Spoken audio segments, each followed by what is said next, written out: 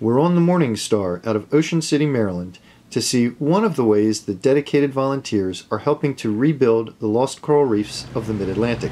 This is also a midwinter tautog fishing trip, but Captain Monty Hawkins makes sure that no trips into the ocean go to waste. Well, we take blocks with us every single day. We've dumped over 24,000 blocks. Right now I'm working on about 7 different sites. Some sites have over 3,000 blocks. And usually what we do is we connect.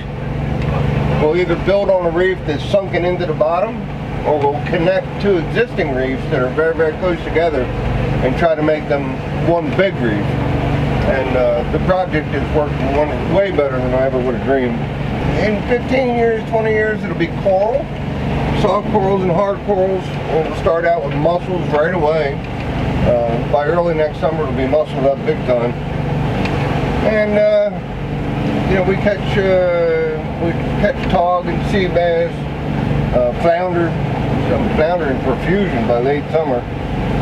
And it's a project that just works and works and works. We also have the artificial reef program where we're dumping much larger things. We've sunk 4 barges in the last 8 months. It's a good project. It's great for Ocean City. It's great for fishing off Ocean City. Morning Star's mates put in the extra effort too, assembling blocks into what they like to call fish condos. These make excellent habitat. When the condos are ready to go, the mate signals to the captain. He then uses GPS to position the Morning Star in exactly the right spot.